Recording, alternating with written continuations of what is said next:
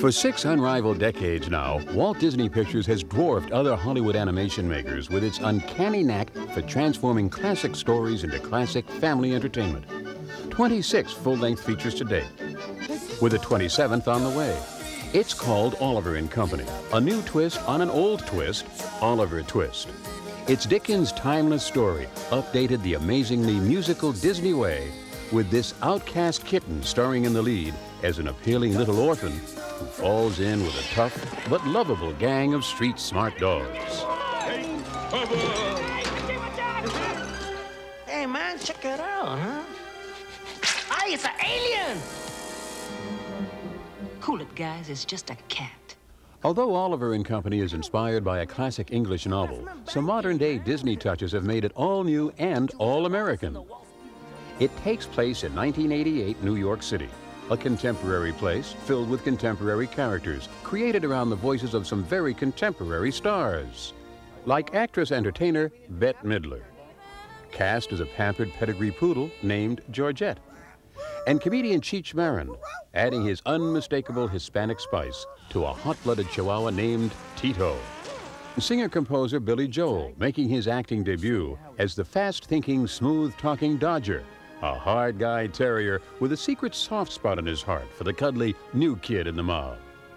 Hey, keep it down, guys. The game's on. Oh, boy, Dodger. Top dog has to get help from a cat. Billy Joel was suggested real early on by the music director. And at the time, it was like, Billy Joel, hey, he can sing great, but can he act? And he was in New York, and I was here. So we thought, well, the most expedient thing to do, the quickest way to just get like an immediate sort of sense of is he right or not before we go to New York, was to just do it over the phone. So we sent him dialogue. And I played the part of Oliver, and he was Dodger. It worked out great. He could really act, and he was really into the part. Why should I worry? Why should I care? Of course, Billy Joel doesn't just act in Oliver and Company, he sings too.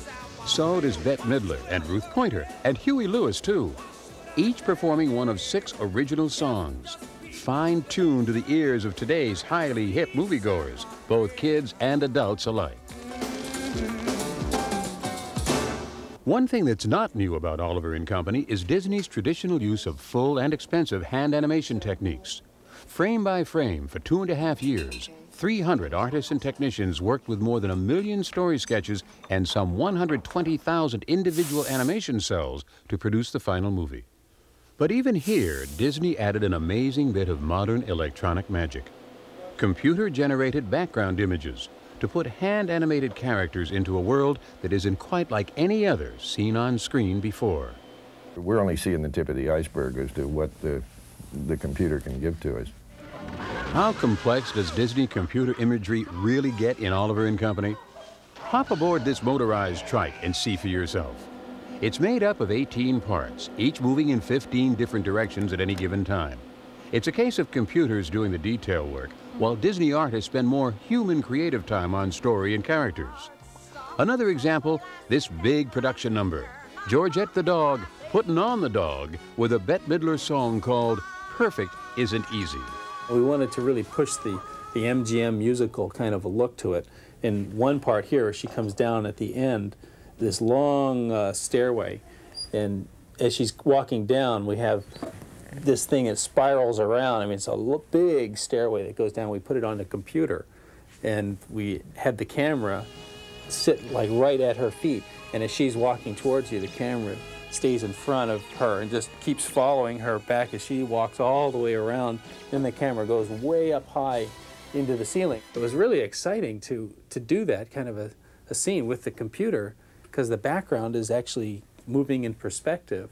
It's something we could have never done 20 years ago. As remarkable as they are, don't look for computers to replace human animators at Disney, because here electronic trickery is just one of many artistic tools kept strictly in the hands of living, breathing, imagining people.